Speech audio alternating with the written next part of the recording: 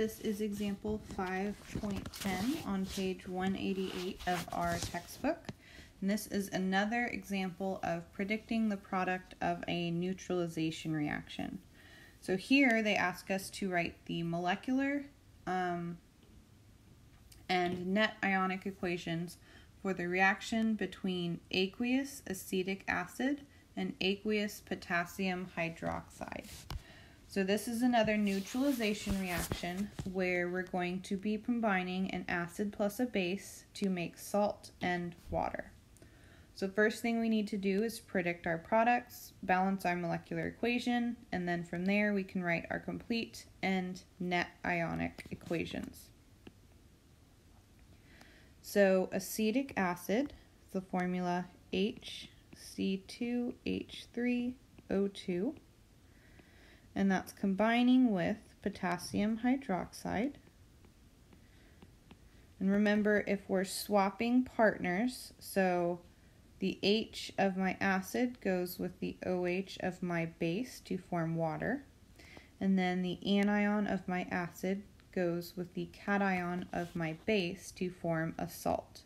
So I'm going to be producing KC2H3O2, and I don't have to add any additional subscripts because potassium is a +1 ion and acetic or acetate is -1. And then we also form water. Let me make sure I write my phase here, the aqueous phase, and we're adding water, H2O, which is a liquid.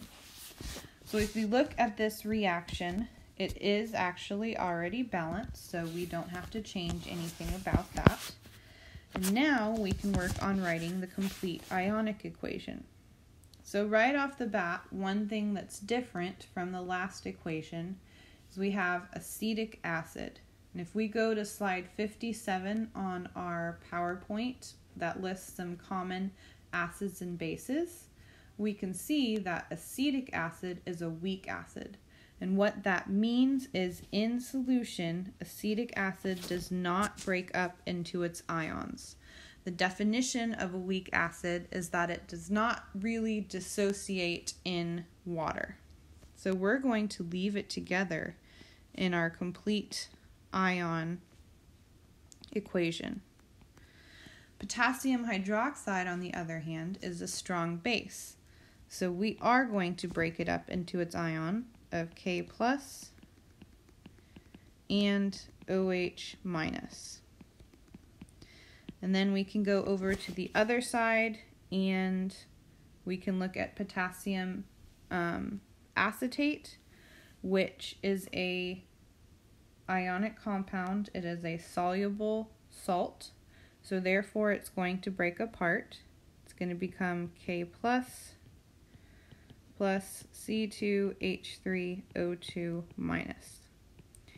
And then we know water as a liquid never breaks up into its ion, so it just remains H2O. So now our complete ionic we have written. We can look at what is an ion on both sides of the equation. So the only thing that cancels out here is our potassium ion, and it's the only spectator ion technically in this equation. So therefore that makes our net ionic HC2H3O2 aqueous plus OH minus aqueous produces C2H3O2 minus plus H2O. So because we have this weak acid in this neutralization reaction, not all of the ions canceled and we don't just produce water by itself. We have acetic acid plus a hydroxide ion produces acetate and water. So your complete answer, molecular equation highlighted here, the complete ionic, and finally the net ionic.